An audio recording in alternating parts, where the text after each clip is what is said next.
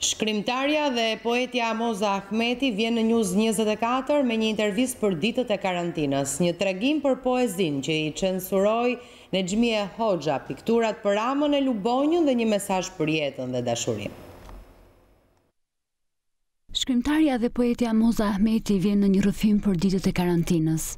Mes pasionit për pikturën dhe letërsisë si bashkëshoqëruese e hershme, ajo gjen balancën e nevojshme të një shpirti të lirë. Kjo fjala karantinë është shumë e rëndë, po fillimisht si gjithë ishim me frikën e virozës, pastaj filluam avash avash të krijojmë një vetdije rreth saj, të mbrohemi dhe të kuptojmë mbi armikun e padukshëm, ashtu siç e quajtëm.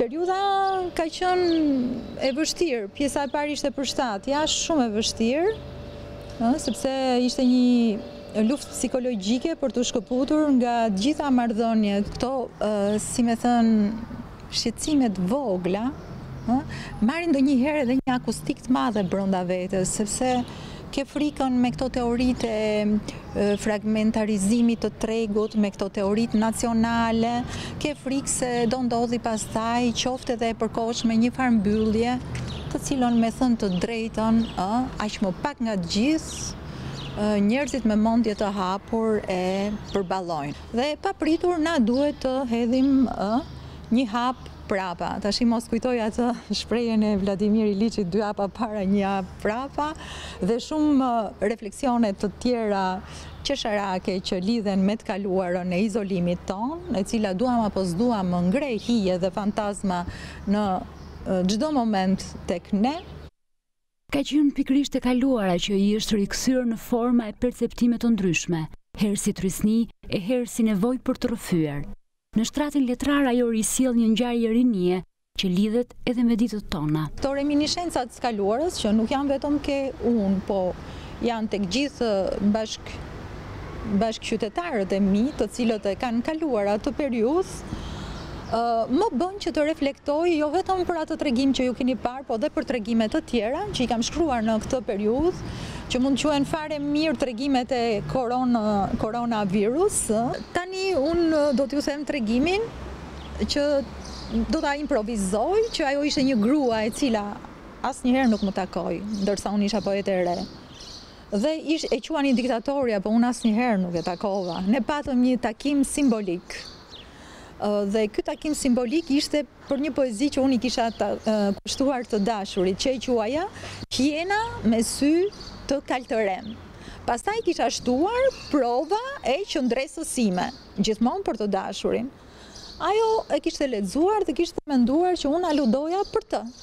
Pas poezisë erdhi dhe censura që për naivitetin e poetës së re, që tërësisht e pa kuptimt. U bë dhe një plenum për këtë libër re të errta në horizontin e letërsisë shqipe, po unë isha krejtësisht e pavetdijshme.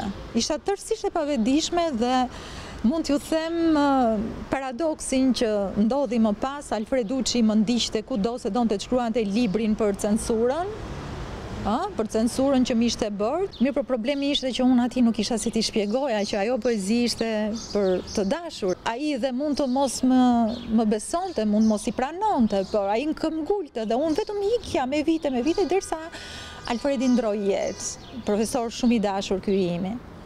Dhe këtë vit nga korona ndroi jetë edhe diktatorja. Dhe tani që të dy nuk janë, unë pa frikë mund të pranoj, siç e kam thënë në tregim, që diktati buron nga keqkuptimi dhe se frika ndërton fantazmën historike.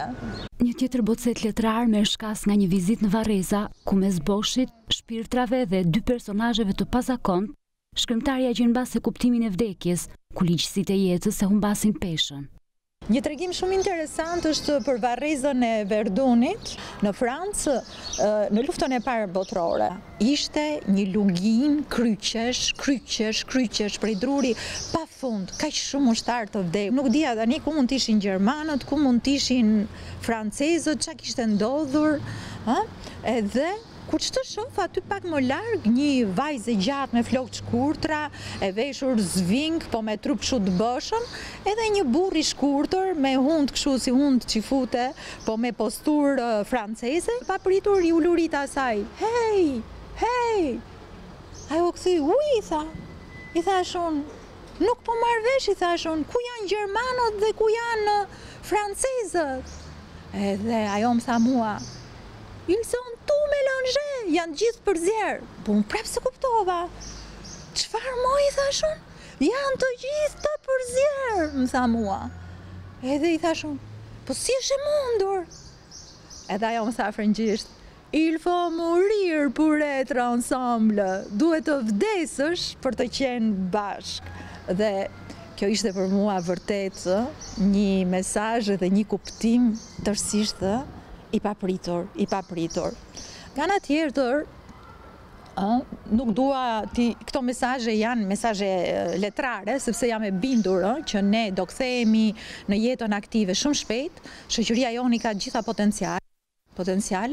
Mendoj që ky është një moment ku të gjithë po reflektojnë në referencat e veta dhe po bëjnë atë që quhet matching, po bëjnë matjet. Nëse në letërsi arti është një kështjellë e pafund me fjalësh, kuadrot që shoqërojnë bisedën janë zhanri tjetër ku Moza flet përmes heshtjes e penelave, edhe për problemet e artit. Piktura është një art me mec që ka gojën më të madhe për të folur. Është një art që nuk të lën asnjëherë në baltë. Më vjen turp të pranoj që nga një pikturë poshit mund të fitoj më shumë se sa nga një libër. Megjithatë duhet pranoj dhe tjetrën që tregu ka kohë që është i ngurtë. Dhe për artin bëhet shumë pak. Burrat gjithmonë janë zënë me politikë dhe kjo politikë kaq e madhe, domethënë ky konsum politik ku çoi tek virusi. Politika e burrave dhe piktura piktakohen te një prej kuadrove të saj, përgatitur për një ekspozitë që nuk u bë. Kam një pikturë, unë kam disa piktura që i kam kushtuar Ramës. Kjo që ju thoni është nga të fundit, Rama i dil në vitin 1997, kur mori atë goditje, rrahje, por qili mu lut që të merja një portret të Ramës që unë kam bërë në 97-98, por që i ka fatos Lubonja. I thash që do të bëj një portret tjetër, pa merak, dhe e bëra. Është një gjë tjetër, një perceptim tjetër, por është po e panjohura e mban. Mos kujton se unë di diçka më shumë se ti për këtë. Thjesht emocioni është më i fortë ndoshta përderisa e bëra. Ndërsa analisti dhe publicisti vjen në dy pamje. Po, kam një pikturë për Lubonjën aty e cila quhet Fatos Lubonja në alter ego. Është një titull i çuditshëm, po titujt vijnë pa u konsultuar me koshiencën. Kështu që unë ashtu e lash, sepse shikoj gjithmonë që ai një personalitet të dyfisht. Personalitetin që ai duhet të ketë, të interpretit politik, dhe to si fëminor ashtu sikurse dhe është, dhe sikurse e njoh për aq sa e njoh. Në një kohë izolimi, ajo ndron ende Parisin si në pikturat e saj. E në këtë përballje me botën, ndërsa gjendet larg saj, baza mbetet familja. Faktikisht po reflektoja sot që familja ime është një familje nga pikpamja e identitetit është nukleare. Prindrit e mi kanë vite që jetojnë në Amerikë dhe janë amerikan, po kështu motra, vllai, një vajzë e kam italiane në Rom. Tjetrën e kam kanadeze. Vetë mbaj peshën e identitetit këtu ku jam. Por imagjinoni tani se në këtë integrim transnacional me një familje transnacionale, se sa e vështirë është të ndërtosh një psiqik ose një identitet puro vendas, për më tepër që kam një edukim jashtëzakonisht cross knowledge edhe cross countries. Si qytetare e botës, poetja ruan kudo kujtime, dhe në ditë kur koha për të menduar mbi zotron, Ahmeti ka gjetur paqen. Dhe pikturova në për rrugët e Parisit, kam dhe piktura tjera, po pak pikturova, njërë spanjor më fotografonin në Hag, në Paris, ju të regoni fëmijëve tyre, shikoni se si pikturohet aty në vend. Pra, ishte një marrëdhënie tjetër. Kanë flitur në për hotele shumë të lira, kisha shumë pak para, fëmijët duheshin shkolluar jashtë, domethënë me sakrifica, gjithçka me sakrifica. Dhe asnjëherë nuk do t'i ndahem sakrificës. Nuk dua posesion, dua dhe as liri në emër të, dua thjesht lirit elementare, minimale, siç është lëvizja, siç është dia, siç është kultura e tjetrit. Jam gati të jetoj në hyjmin e çdo lloji piktura. Kam kujtime shumë të bukura, kam jetuar shumë fort, shumë rënd, shumë bukur. Dhe jam e kënaqur. Kam marrë shpërblime, studentët më duan, populli deri diku më do, armiqt i kam shumë të mirë, kam armiq shumë të mirë. Platforma që ajo ofron për të kaluar këtë krizë të mendimit ta besimit deri te nevoja për mbijetesë është më shumë se një listë këshillash. Duhet solidaritet. Duhet të mos kemi turp të shtrim dorën njëri tjetrit në këtë situatë për ndihmë, për borxh, për ushqim, për aktivitet, për të lutemi, të trokasim në portat e njëri tjetrit për të krijuar bazë për mjedis për ndërveprimin.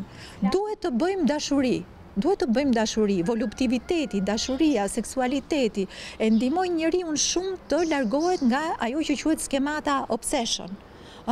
Dhe duhet të lidhemi sa më shumë me elemente të një kulture e cila e njeh qiellin, siç janë jogat, njeh personalitetin e qiellit. Jogat, ushtrimet fizike, taoizmi, akupunktura.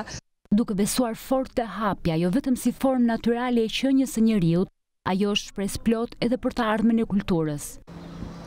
Po, unë besoj që ka një zhvillim global shumë të madh, edhe nuk ka sens që gjërat rrinë mbyllur. Tani mund të bëjmë gjithçka, po besoj që nuk ka sens dhe çdo gjë do shkojë në normalitet. Ky është besimi im. Moza Ahmeti mbetet një nga zërat më të veçantë në mendimin dhe letrat shqipe.